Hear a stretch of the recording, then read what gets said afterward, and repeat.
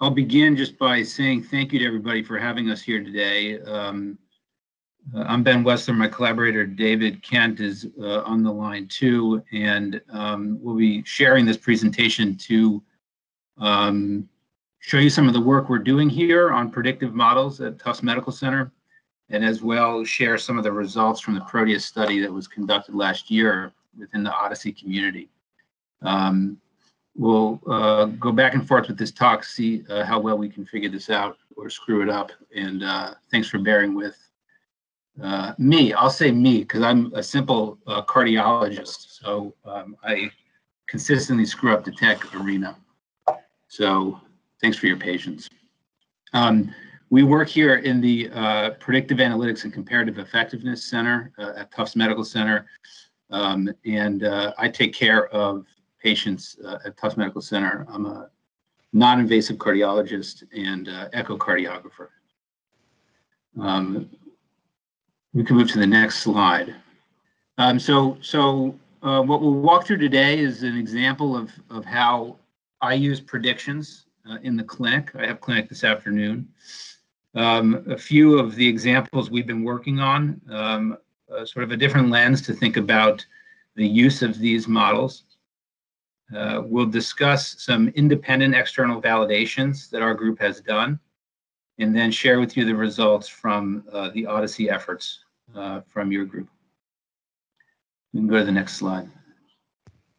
So the framework for us as we approach clinical predictive models is presented here, that as it stands now, there's no standard evaluation framework for how predictive models are studied. And once they're produced and tested once on an external data set, it's often presumed that the predictions are both trustworthy and accurate. And secondarily, it's assumed that the decisions that leverage outputs from predictive models are better than decisions that are made without using these predictive tools. And there's some evidence to say the last is not true. Next slide. So the case I'll give you just to orient folks is heart failure. It's a clinical condition. It's very common and morbid and expensive. We can go to the next slide. And predictive models have been integrated into the care of these patients. So I have two hypothetical patients presented here. Patient A on the left has a certain set of clinical features or covariates. Patient B has a separate set. And there are predictive models that can be used to estimate the risk for these patients. Using predictive models in this setting, if you go to the next slide, has become central to certain decisions that are made. We can move to the next slide. I have a slide here titled CPM Performance and Discrimination. And to orient to the two domains of model performance we look at, the first most folks are familiar with, which is discrimination, which is represented by a C statistic. And the C statistic, as a reminder, can range from 1 to 0.5. And 0.5 is a useless model. It's as good as a coin flip, where 1 is perfect discrimination. Patients are perfectly ordered on the probability that they have the event of interest. Next slide. The other domain that has been underreported systematically in the literature is calibration. And that, broadly speaking, is how well predicted rates match observed range for populations. We can go to the next slide. And we've studied a series of predictive models in congestive heart failure. And what we've found is that both metrics of performance, calibration and discrimination, can be significantly worse than expected. I don't know if you can advance this is a slide of external validations of 3 predictive models. The predictive models are on the leftmost column. The C statistic or area under the receiver operating curve, as published in the original presentation of these models, was around 0.75 to 0.77. And what we see as these models are tested across different databases and different world regions is that performance appears to be much worse than expected.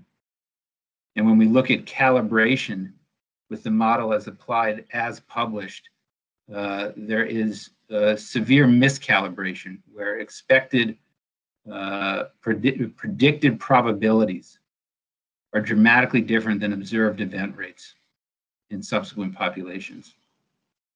And the box on the bottom left is shown just to identify the idea that the conditions for these models to have the best performance are different across different databases across the world.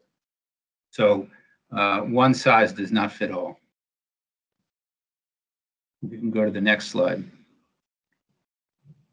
So we have a predictive model registry here, the Tufts PACE CPM registry that has identified all of the available predictive models for cardiovascular disease that have been published. We'll go to the next slide. And one of the things that we have seen is a dramatic increase in the frequency of publication. Predictive models are available for a large number of cardiovascular conditions, predicting a number of clinical types of events. And the publication of these models is increasing exponentially. Next slide. We've recently completed work to look at all of the predictive models in our database and identify external validations that have been done of those models that have been published, and to see how performance changes in those external validations. Next slide. So for over 1,300 predictive models, we found the following.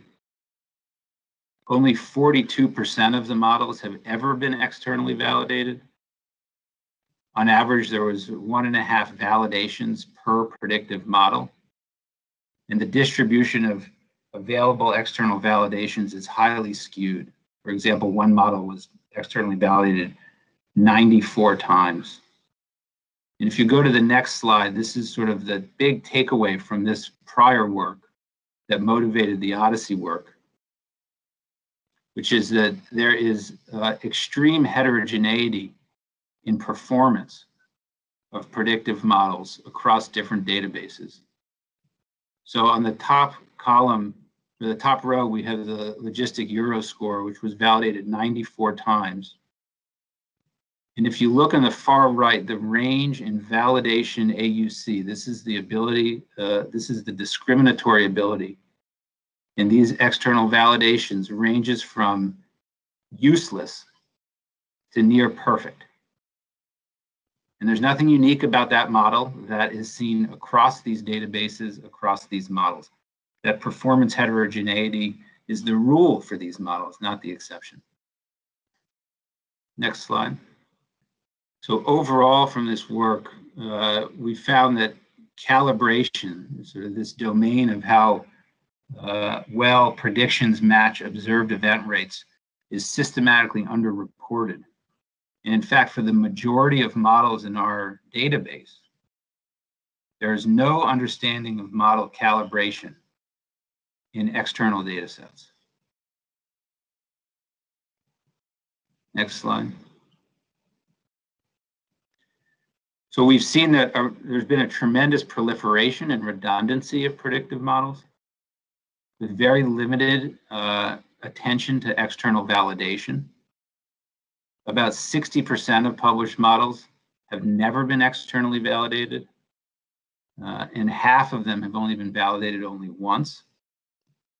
And the general approach now, which is that a single external validation supports validity and use, is probably insufficient to guide decisions about use and performance, because isolated validations do not predict subsequent performance on new databases. You can go to the next slide. I think I may turn it over to David after this last comment, which is that this work raises concerns about the current approach to validating predictive models and requires us to think about a new way to explore performance heterogeneity and how to quantify it before we can think about using predictive models to inform care. So as we move to the next slide, I'm going to try to bring David in and see if you guys can hear him. So I'll look at Andrew. Andrew, can you hear me? Okay, and okay, so great, terrific. So I guess Ben introduced me to introduce the limitations of his prior work. That's very kind of you, Ben. So a major limitation of Ben's work is that model performance is not generally presented in a way that makes it clear whether a given clinical predictive model is likely to improve or worsen decision making. So we know discrimination might go down, we know calibration might be off, but we don't know what's good enough and what's not, okay? And one of the major reasons why that's true is as I said, because discrimination is our major the major measurement that's used in the literature to evaluate model performance, and it's just incomplete as a metric. Next slide. So I should say at the beginning, this work was all sponsored by a PCORI methods grant, and it had two parts. One part was the part that Ben described, which was an evaluation of the literature, and the other part was a set of independent validations that we did because of the limitations of the literature. Namely, really they only looked at the C statistic, and there were many models that only had single validations. Next slide. So we performed a set of independent validations on a set of clinical prediction models. We selected 3 index conditions: acute coronary syndrome, heart failure, and incident cardiovascular disease. And we used publicly available clinical trial data and an evaluation framework. Next slide. Advance, please. You can advance through the, and again, okay, right there. And what was useful about our evaluation framework is that it included novel measures that addressed some of the prior limitations. So one novel measure we used was a model-based C statistic. And what that does is it standardizes for the case mix. So if you take a model that had a C statistic of 0.8 and you test it on a new population, and it goes down to 0.75, the reason it went down could be either the model was overfit and not, fully valid. Some of the estimates were incorrect, or it could just be that in the new database, it was a more homogeneous population, right? So the more heterogeneous your population, when I'm talking about heterogeneity, I'm talking about heterogeneity of risk. If you have a more heterogeneous population, your model will have a higher C statistic. If you have a more homogeneous population, your model will have a lower C statistic without any change in model validity. So using a model-based C statistic gives you a benchmark to understand that, and we'll see examples of this. The other thing we did is we used numerical measures of calibration, which are very rare in the literature. Typically, when calibration is reported, the Hosmer-Lemeshow statistic is reported, and that's just delivers a p-value that's totally uninterpretable clinically. If you have a very large database, your p-value will be small. If you have a small database, your p-value will be large. It doesn't really give you good information. Harrell's E average really gives you it's meant to be a quantitative estimate of the difference between the observed and the expected, the observed and the predicted values, where the observed value for a binary outcome is estimated through a low S smooth curve. So, and again, we'll see examples of that. And the last thing that we used is something called decision curve analysis. And I'm actually going to spend a little time on decision curve analysis because this is a measure that integrates everything.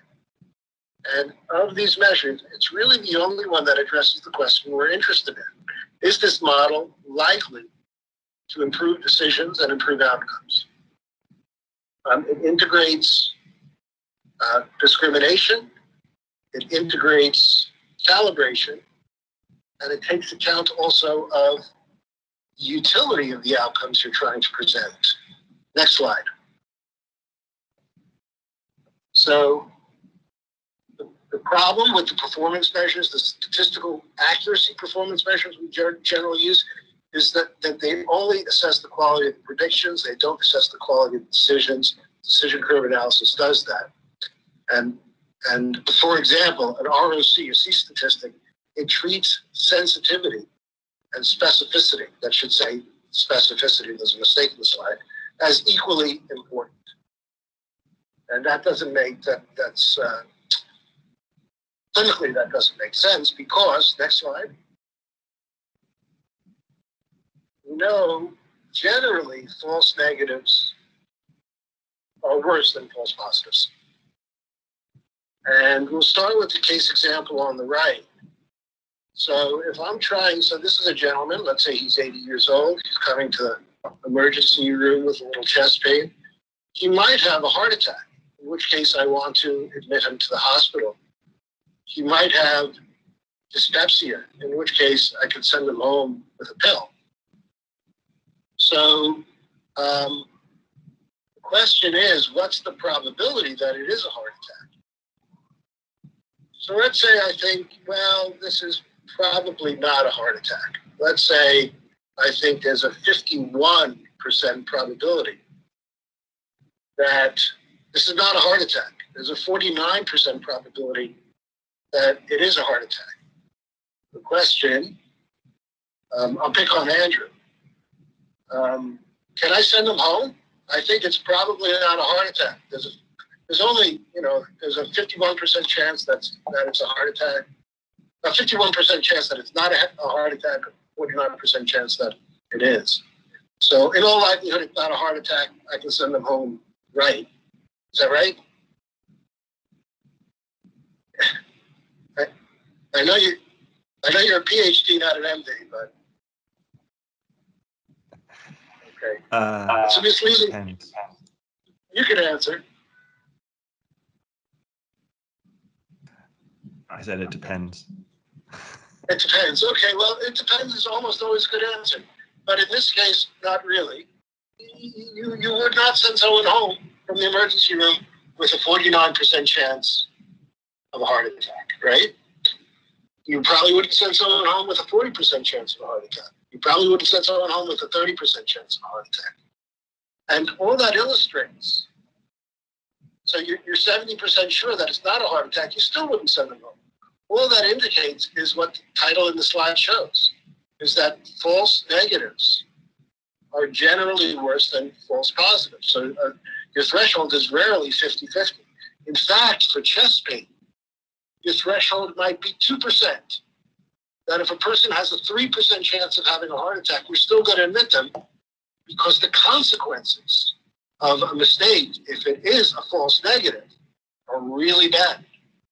So if you say your threshold is 2%, what that means is a false negative is 49 times worse than a false positive. The reason I get that is because it's 2 versus 98. So that's a ratio of 1 to 49. So a false, just by picking that threshold, that implicitly weights the utility of a false positive versus a false negative. The picture on the right is a transrectal prostate biopsy, which is an uncomfortable procedure that has some harm and some consequences. And you would only do it on a patient who has some risk of prostate cancer. You wouldn't do it on patients with a 0 risk of prostate cancer. And so in this case, maybe you'd want to do a procedure like this on somebody who has at least a 10% risk of prostate cancer. And so your decision threshold might be around 10%. Okay. And again, what that's saying is that a false negative, not doing a biopsy on someone with prostate cancer, is about 9 times as bad as doing a prostate biopsy on somebody without. So it's a higher threshold because the consequence, in this case, you're putting someone through a very uncomfortable, expensive, and potentially harmful procedure.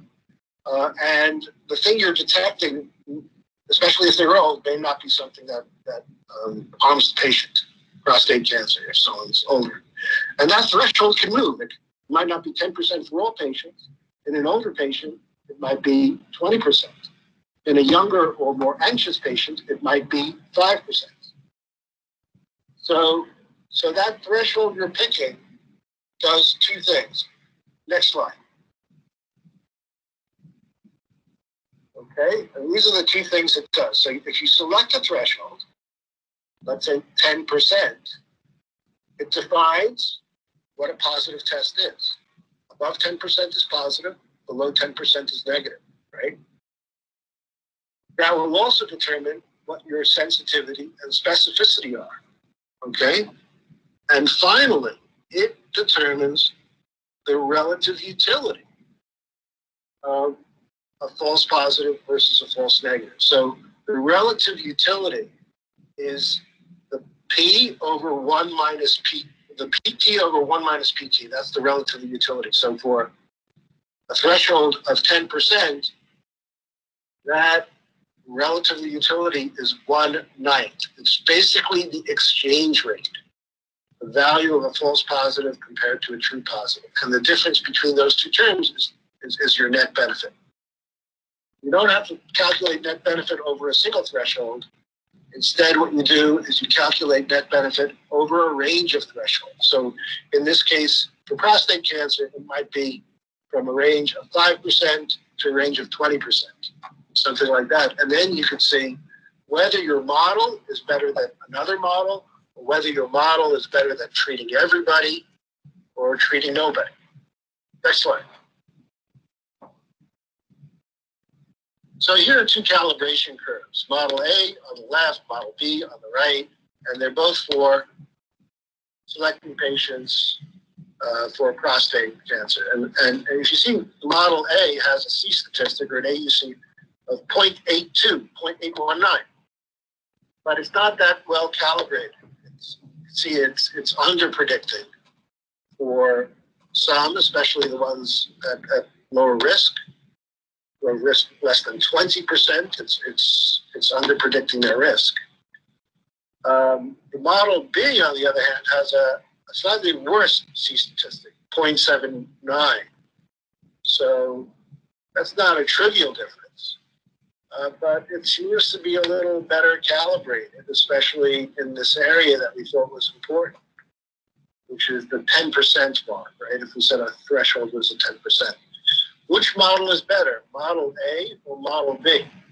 So I've been doing predictive modeling for a long time, 20 years or so, and I can tell you that I can't tell from looking at this information which model is better. One has, I just can't tell. I think the conventional answer would be model A is better than model B because the C statistic is higher. 0.82 versus 0.79. That's not a totally trivial difference, that's 3 points from a baseline of 0.5. So let's look at the decision curves, see what we see. Next slide. This is a decision curve. Net benefit is on the y-axis, okay? And the threshold probability is on the x-axis. So which model is better, first of all, depends on what our threshold probability is. If our threshold probability is about 15%, you can see model B is better than model A, okay? And better than a treat-all strategy, say biopsying everybody, okay? And so model B, remember, was the one with the lower C statistic. It's better than model A, probably because it was better calibrated.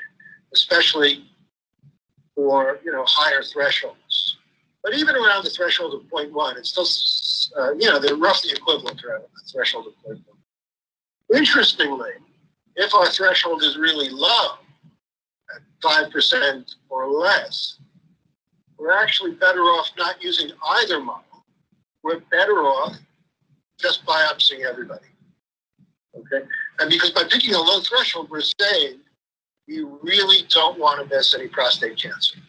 And it turns out that neither of these models are good enough to tell us to accurately select people with a risk of less than 5%. They can't do it. And so we're better off biopsying everybody. Okay? And so if your threshold is that low, then that's the definition of harm being caused by a model. Using either of these models would cause harm relative to just biopsying everybody. Next slide. Okay, sorry about the slide. I'm going to try to finish up a little quicker. But this is just to emphasize the fact that people make the mistake of thinking decision curves help you pick the best decision threshold. They don't. You have to pick the decision threshold first, and then the curve will tell you if your model is helping you, okay? And this was a funny meme I sent out.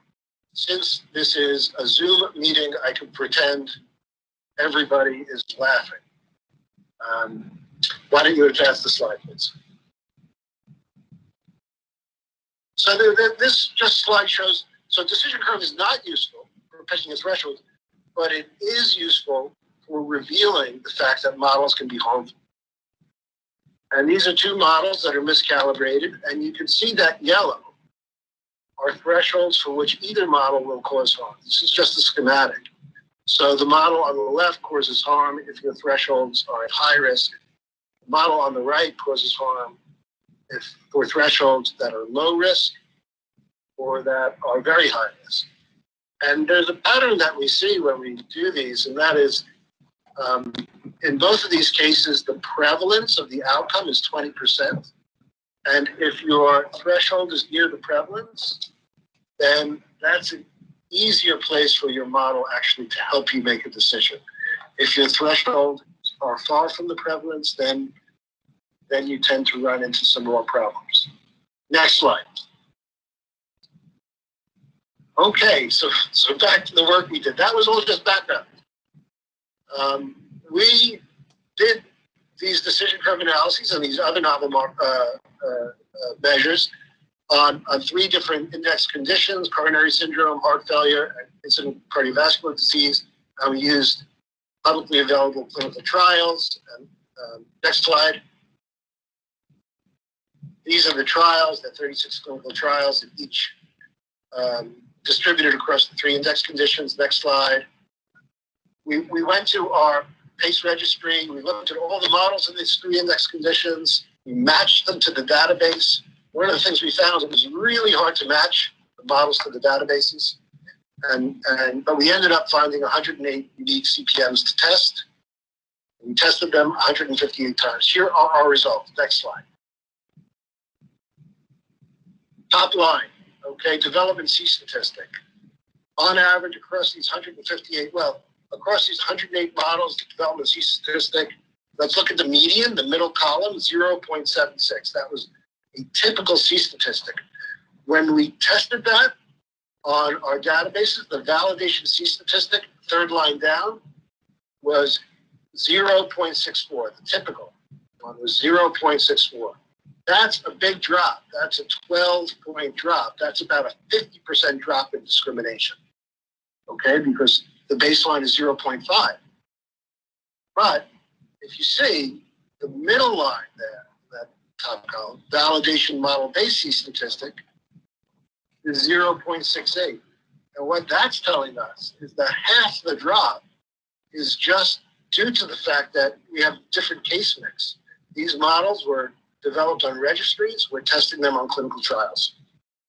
And that homogeneity leads to the drop.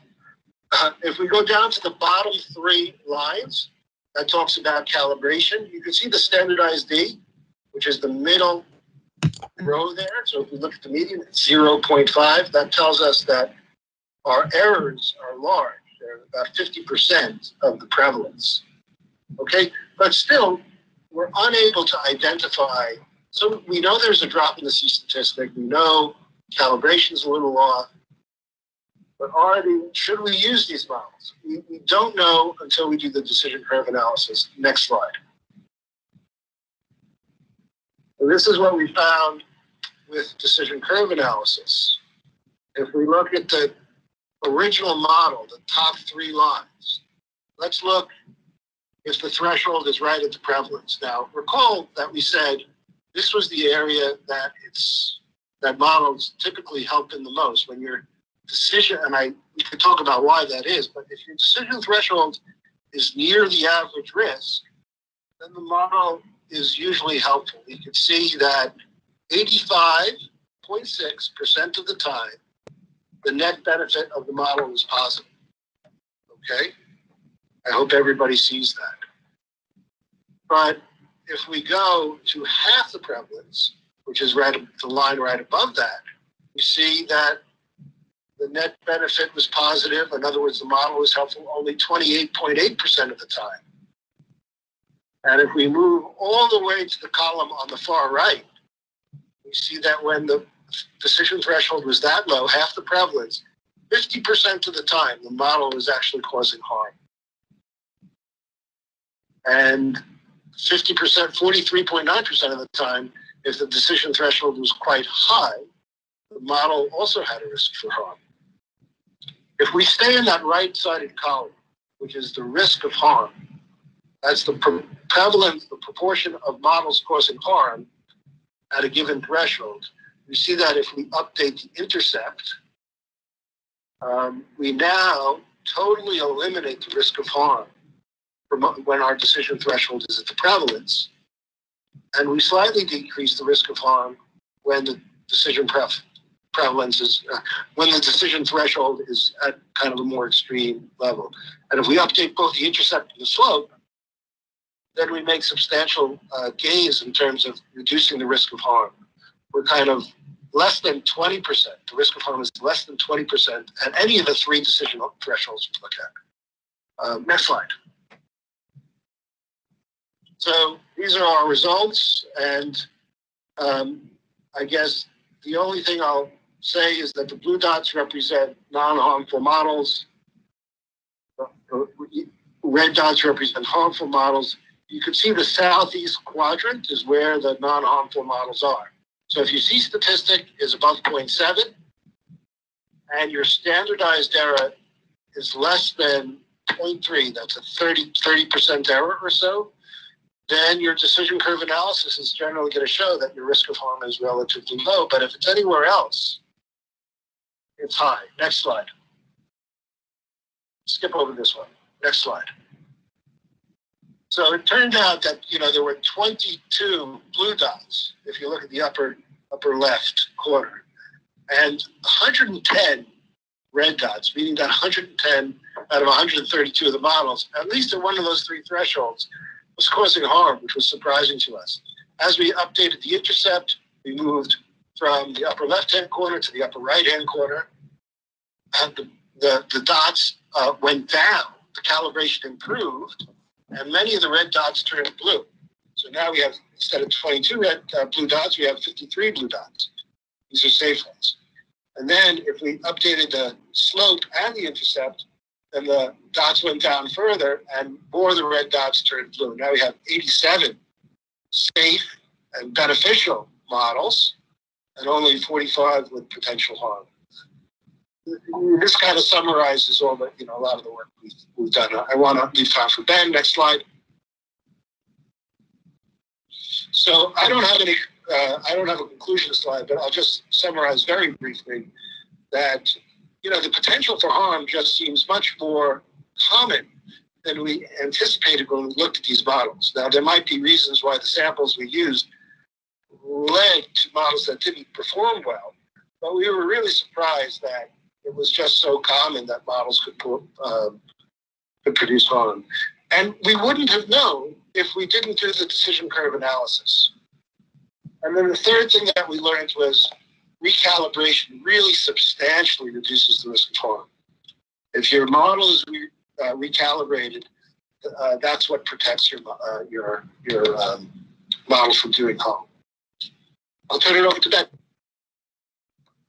Great, thanks so much. So we can go to the next slide, and I'll sort of share the OHDSI results. So this PROTEUS study that we did with the help from many folks on the call focuses on cholesterol, which is a modifiable risk factor for the development of atherosclerotic cardiovascular disease. And it's treatable with a class of medications called statins. And risk prediction is central to the decision-making for use of statins in the primary prevention space, so people who have not had stroke or heart attack. Next slide.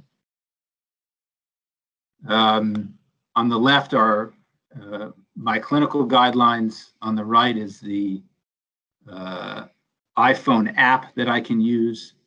And in the bottom left is the statement about risk. There's an equation called the pooled cohort equation,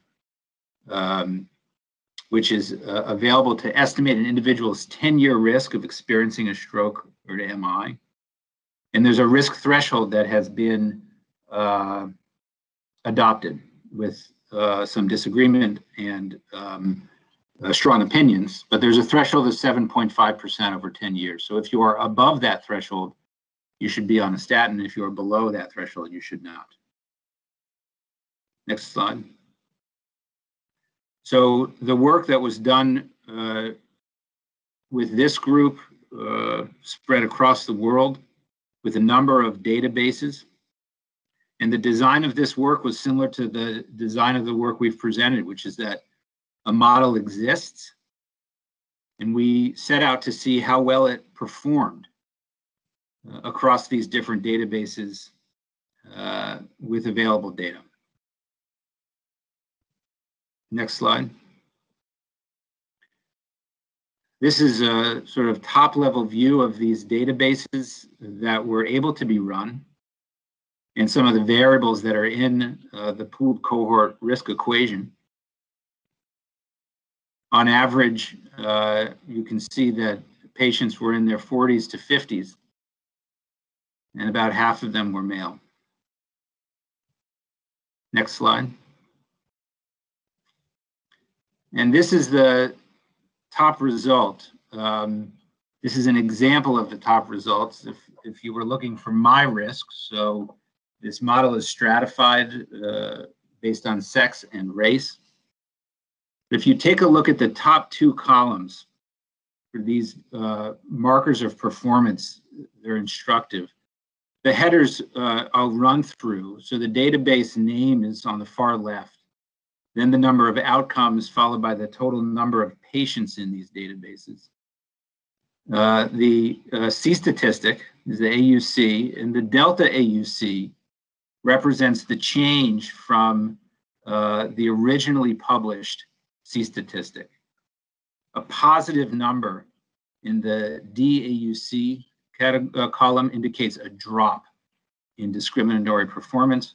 A negative number indicates an increase above apparent discrimination that is better than the as published discrimination. We then have the observed event rates across these databases and these measures of calibration, the average error, the 90th percentile error, and the net benefit at the threshold of interest, which here is presented for 3-year follow-up. So it's a risk of having one of these events that's at 2.25%. And if you look at the top database, you'll see that the AUC here was 0.82, which represents a 28% improvement in discriminatory performance compared to the as published C statistic for this subset of patients, which was 0.75. But if you look at the next row down, the C statistic is 0.67. which represents a 30% loss of discriminatory performance. And the take-home point from these two slides, and as you look down, you can see, is that discriminatory performance varies substantially across these different databases. And if you look way to the right, you can go to the next slide.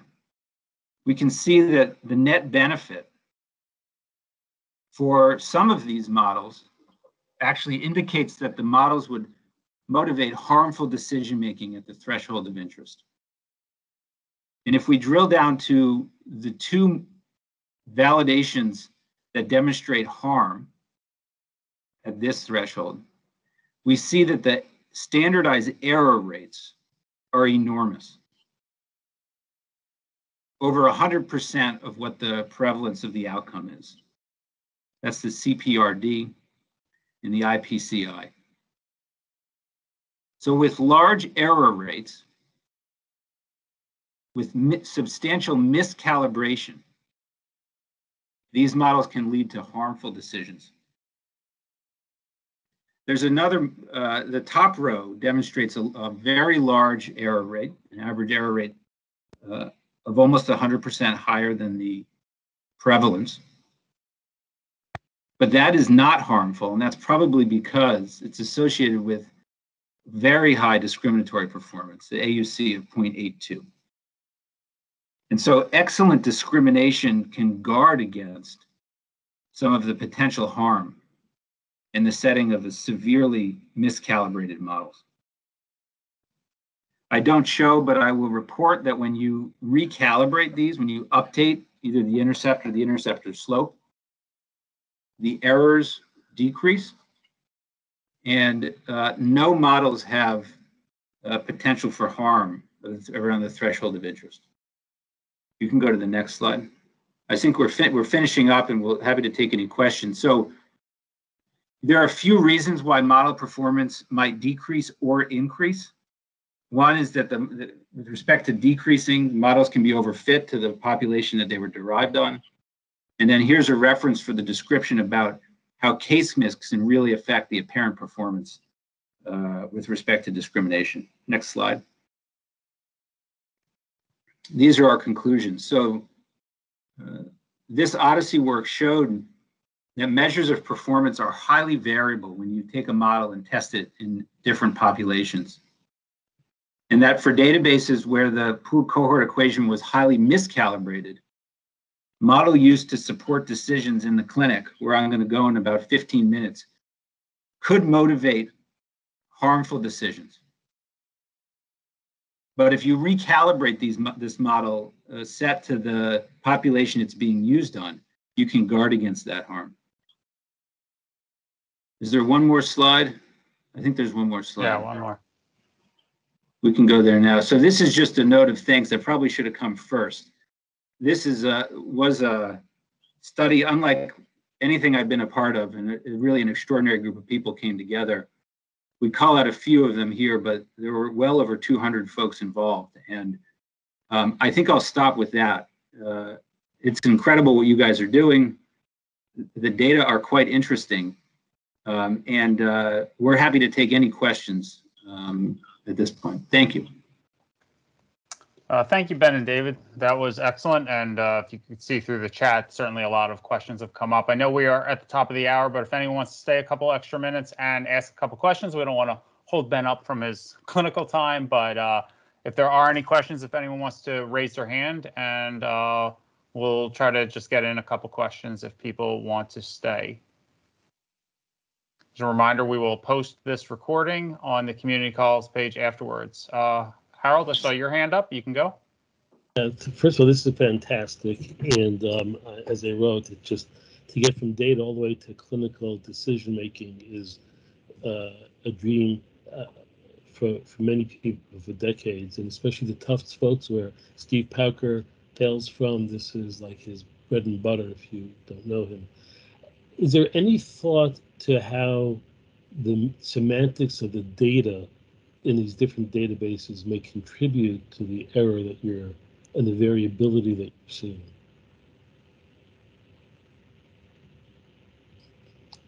So we know that the data are we know that the concept IDs are correct, but is there any variability? So Ben, did you hear that question better than I did, or I had a hard time? Yeah, well, I'll repeat it and then make one comment, and then David, you can chime in. So Harold asked whether or not the semantics of how data exists in these different databases, how that plays into the observed performance of these models when they're tested. And I'll begin, Harold, by saying that there is a tremendous interest in this issue, and I think it is of incredible importance. And the way that, number one, concepts are assigned, but then also how cohorts are assembled and outcomes are defined are all incredibly impactful to how these models look when they're evaluated. David, do you want to say more about that? Yeah, well, I could just underscore what Ben said. It's an astute question, first of all. And, when we talk about external validity, sometimes that's decomposed into two different ideas. One is generalizability, and the other is transportability. Generalizability, basically says, do our results translate to other populations that are similar but different? Transportability really gets to the fact that sometimes you want your models to perform well on groups that are non-overlapping with who you derived your model on. And in a way, a lot of these issues point to the fact that some of the the way, billing practices are, the way diagnostic codes are used, the way phenotypes are assigned are just totally different from one database to the next. And people don't think about that often when they're validating models. There's just differences in measurement. So the equation we use, the pooled cohort equation, that was developed on a bunch of different cohorts that had research grade data and research grade ascertainment for the covariates, and the outcomes and the labels. So both the features and the labels had really research grade ascertainment. And when you take that to the EHR data, you just should not expect the same level of performance. And, as you said, from one database to another, just the measurement problems, I think, will vary, and that will also affect model performance. All right, looks like that's all the questions that we have. So a reminder again, we will post this recording later on. There were some great questions in the chat. I don't know if Ben and David, you were able to see any of those, but you should have access to that afterwards if you want to answer any of those. Those stay with everybody. But otherwise, again, thank you so much, Ben and David, for this presentation, and to everybody in the community for their work on this effort. We will see you next week for our work group presentations. Thanks, everybody. Thank you. Have a great week.